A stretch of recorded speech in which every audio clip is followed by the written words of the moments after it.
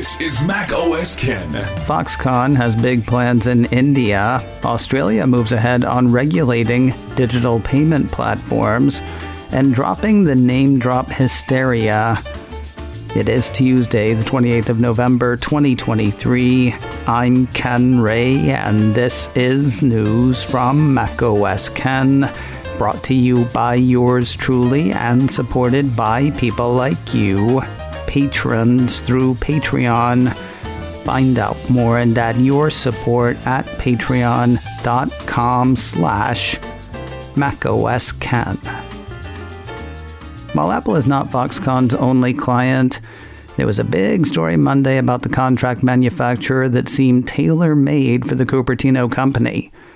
According to a piece from CNBC, Foxconn is investing $1.5 billion with a B dollars for something in India.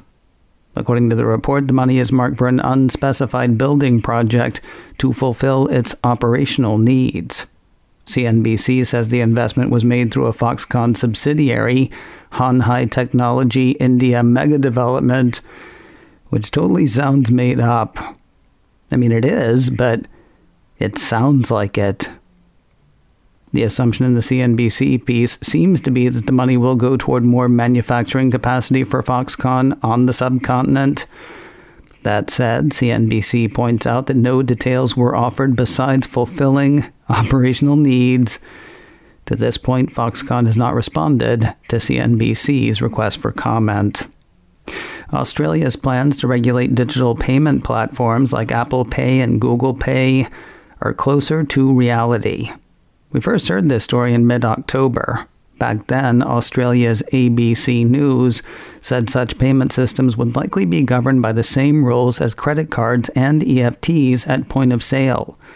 The report had Australian Treasurer Jim Chalmers indicating that the regulations would ensure more transparency around costs charged to consumers and businesses and would not result in any material change to how consumers use the digital payment services. The report also had Apple arguing that the proposed expansion would increase regulatory burden without a net public benefit. Additionally, Apple argued that expanded regulation would stifle dynamic innovation, and besides, the company said, since Apple doesn't issue cards of its own in Australia, and since Apple Pay can only operate with an existing debit, credit, or prepaid card issued by a third party, shouldn't be subject to the proposed regulation. Those arguments seem to have fallen on deaf ears. According to a piece from Apple Insider, on Wednesday, new legislation will be introduced to the country's parliament in a bid to change laws and affect how the apps and services are regulated. According to the report, the legislation would effectively put the Reserve Bank of Australia in a position to regulate payments for new and emerging technologies, rather than the current 25-year-old laws that limit the RBA's reach. The new versions will empower the RBA to make changes as it sees fit. Do you think the $3,500 price tag on Apple Vision Pro is insane? CNBC had a story on Monday that might make Apple's offering sound reasonable. The Finnish VR/XR firm Varjo has a new headset out, the Varjo XR4. Kind of a mixed message from CNBC. On one hand, the site says the XR4 is set to compete with similar headsets on offer from the likes of Microsoft and Apple. On the other hand, it says Varjo's headset is intended for enterprise use cases. Certainly been priced like that in the past. The XR3 had a starting price of $6,495. That makes the XR4 seem like a steal. It's got a starting price of $3,999. Want to compare and contrast that with Apple Vision Pro? The Varjo XR4 probably doesn't need an extra pair of $250 headphones to work properly. On the other hand, the XR4 leaves your hands full, using something like the wireless controllers Oculus and Meta have been using for the last few years. Assuming the average John or Jane can actually get an XR4, they would be sacrificing something huge: the App Store. Of course, they're not really competing. While Apple Vision Pro is not priced for the average consumer, It's not targeting the enterprise specifically. I only bring it up here to put the price tag in context. Apple logo or no, top of the line in mixed reality does not come cheap. Now, perhaps at the other end of the AR, VR, MR spectrum, word from Samsung. A piece from Upload VR posted midweek last week says the South Korean electronics giant has filed a trademark for the term Samsung glasses in the UK. What are those exactly? We don't know exactly. Back in January of 2020, the piece says Sammy casually showed off a demo of AR glasses. Emphasis, it seems, on casually.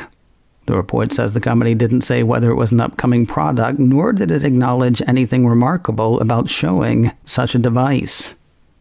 Maybe this is that, though there's plenty of reason to think the company is going for more of a headset thing this time. According to Upload VR, the company officially announced plans for a mixed reality headset in February of this year.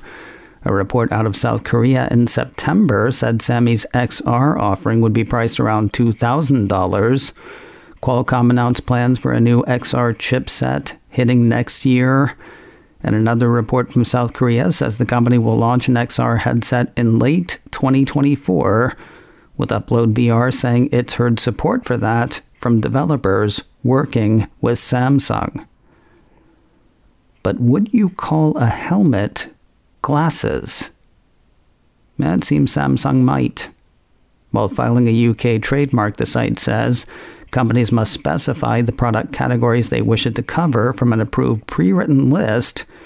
Samsung chose virtual reality headsets, augmented reality headsets, headphones, smartphones, and smart glasses. What are they going to be? Charles Nelson Riley Match Game 74 glasses? Mid-70s Elton John glasses, maybe? Dig that retro future feel. And finally today, sometimes I think local news is the bane of technological know-how. I don't mean a cause of great distress or annoyance, like in the dictionary. I mean a supervillain bent on destroying technological know-how, like in Batman. Police departments and news sites spreading misinformation about how iOS 17 NameDrop feature works, reads the headline of a Mac Rumors piece. I'm sure they're not spreading misinformation intentionally, but the info is wrong, and it is being spread. Here, very basically, is how Apple describes the process on its info page for iOS 17. Under the heading, Swap Numbers with NameDrop, the company says, hold your iPhone near someone else's iPhone or Apple Watch to use NameDrop. You'll both be able to choose the specific phone numbers or email addresses you want to share, and you can share them along with your contact poster instantly. There's also a demo video that shows the process in action with two choices turning up on the screen, share and cancel. But HUHTV and various police departments across the land seem to have missed everything after the sentence, hold your iPhone near someone else's iPhone or Apple Watch to use NameDrop. Citing a piece from the Washington Post, Mac Rumors says police departments in Pennsylvania, Oklahoma, Ohio, and other states have been suggesting that contact information can be shared just by bringing your phones close together. The report also links to a warning on Facebook from a Pennsylvania police department which reads, important privacy update. If you have an iPhone and have done the recent iOS 17 update, they have set a new feature called NameDrop defaulted to on. This feature allows the sharing of your contact info just by bringing your phones close together. To shut this off, go to Settings, General, AirDrop, Bringing Devices Together, change to off. Parents, the warning continues, don't forget to change these settings after the update on your children's phones also to help keep them safe as well. Meanwhile, the piece says a number of local news stories have also shared similar, questionable NameDrop information. While one that I checked out does indicate a certain level of choice for the users, that comes in the form of a couple of lines at the end of the story and still doesn't make clear that cancel is one of the options offered. That said, it's not all bad. Over on Instagram, David Ginsburg posted a screenshot of WGN quoting a Wired story saying, Apple's new NameDrop feature is not a security risk. The one thing everybody is getting right, NameDrop is on by default. But it's not going to give out your info by default. For its part, Mac Rumors sees the feature not as a potential threat, but a probable annoyance. That's because it's likely to activate when your phone is next to someone else's and unlocked in a situation like a dinner or meeting. With the sudden spate of negative feedback, the site figures Apple may change the default setting to off in a future update. macOS Ken, brought to you by me and supported by people like you, patrons through Patreon. Find out more and add your support at patreon.com/macOSKen. Advertising handled by Backbeat Media. Online at backbeatmedia.com. You can reach me a couple of ways. Info at macosken.com or call 716-780-4080. Until next time, that is news from macOS Ken. I'm Ken Ray.